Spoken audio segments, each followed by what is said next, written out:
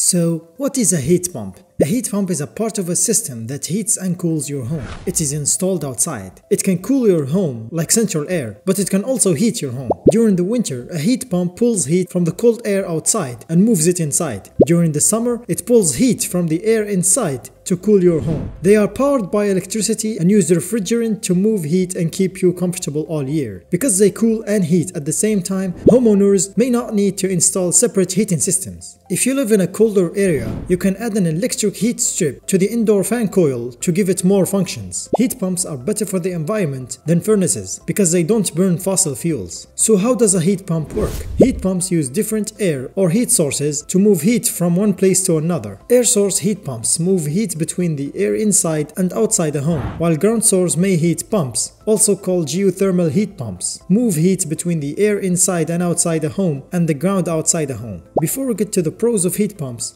a like to this video is much appreciated. Here are the pros of heat pumps. 1. Energy saving. Standard heating systems such as furnaces and boilers make heat by burning fossil fuels or using electric resistance, which is not very efficient. Heat pumps, on the other hand, move heat like refrigerators do. Because of this, they use a lot less energy. Number 2. More comfortable. Heat pumps can make your home more comfortable and also save you money. On a hot and humid day, heat pumps work like dehumidifiers for the whole house, slowly taking moisture out of the air. And 3. It's better for the environment. As I mentioned earlier, heat pumps use electricity instead of gas or oil, like traditional furnaces and boilers. That means that when used with a renewable energy source like rooftop or community solar, they can heat your home without heating up the planet. Heat pumps use a lot less electricity than other electric heating systems like baseboard heaters or electric furnaces. And compared to a typical air conditioner, most heat pumps, especially mini splits, have much higher SEER ratings, which means they use less energy when cooling. But heat pumps have two major drawbacks. 1.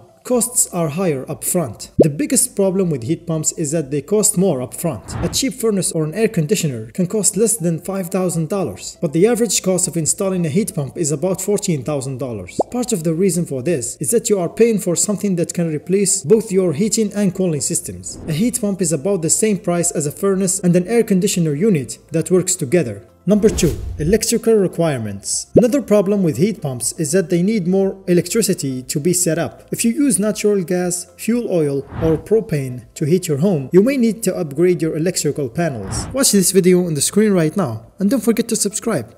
Thanks for watching.